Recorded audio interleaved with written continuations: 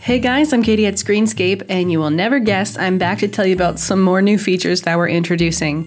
These are called time date apps. I'll be making templates using them, but I just want to give you a really quick introduction.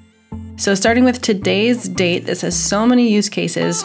It adds a layer in that will automatically update to the current day. So tomorrow I won't have to update this. It'll change to May 9th and so on.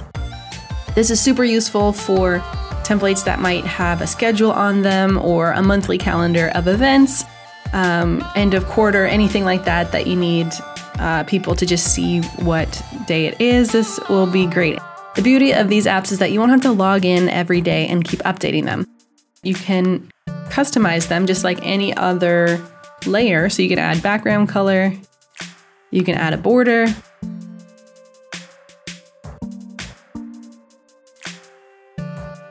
you could have it be the focal point of a media item, or you could have it be a discrete feature. Depending on your need for it, you can customize it completely and pretty much just use it exactly as you would a regular text layer, except that you don't have to update it every day, which is great. Next on the list is current time. This is just like the current date layer, except that it's a clock. It's going to use the location that your hardware is set at, so you can customize that under your hardware page to make sure that it's the right time for you. And if you go ahead and click on this little gear here, you can also pick a format for your clock.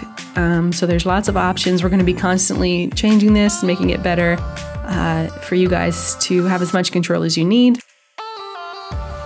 And again, you can also use all of the layer styles. And so again, you could have it as the main focal point of your media item if you just want one large clock on your screen, or it could be a discrete little addition to your design. This is especially great if your playlist is set to full screen mode, but you still want the clock or some of this information. You can just put it directly on your media item. And next up are days since and days until. I'm sure the names give you a pretty good hint, but basically you do the same steps. You go here and click on the gear, and it's going to ask you to input a date. So for days since, I'll go to the past and save that, and it automatically generates the number, so you don't have to log in every day.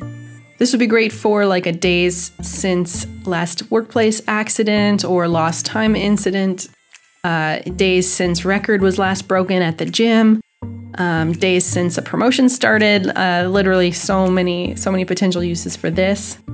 And days until is the exact same method. You select the day that you're looking for. So for example, Christmas, it's automatically going to do the math for you and update every day up until that point.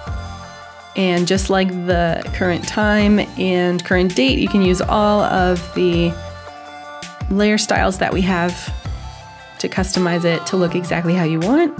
So you can put days until Christmas, you could put days until end of quarter if you're doing internal communication, pretty much anything that you're looking forward to. Days until summer vacation, days until your CEO's birthday, whatever it is that you need. You just set it and forget about it, and that is the beauty of these new features. You don't have to log in every day. They're going to automatically update, so you don't have to be constantly worrying about, are my screens relevant? And so those are our new time date apps, and we're super excited for you guys to try them out. So leave me a comment below if you like them. Don't forget to like this video, subscribe to our channel, all that good stuff, and we'll see you next time.